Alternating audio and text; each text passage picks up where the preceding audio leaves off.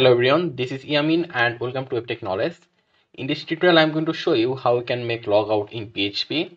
So here you can see this is our login form, and let me just log into our home page. So let me just give the email, which is yamin@gmail.com, and let's also give the password. And if I just click login, here you can see it took us to the home page, and you can also see the email over here. So we are going to make a logout option over here so that the user can log out. So for it, we'll go to our home.php. So let's go back to our code, and here you can see home.php. So here we are going to make an anchor tag here.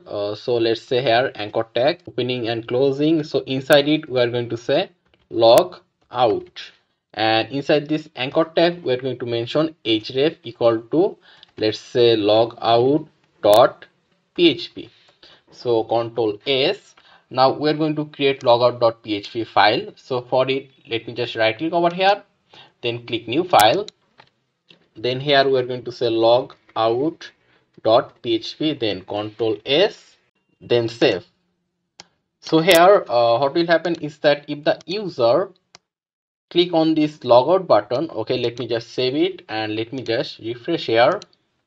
So here you can see the logout option over here, anchor tag. So if the user click the logout option, then it will send the user to the login page. So let's go back to our code, and here we'll directly go to logout.php, and here first of all we are going to give the php opening and the closing tag, and inside it for logout we need to mention the session underscore start to first bracket, and we are going to mention session underscore destroy. Then we'll say header, we are going to say location, we'll give this clone sign, then we'll say login.php.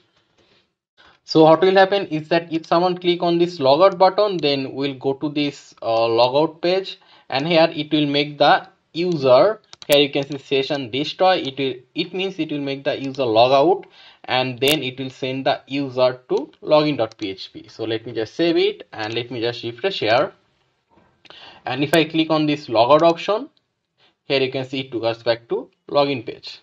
So this is how you can make logout in PHP.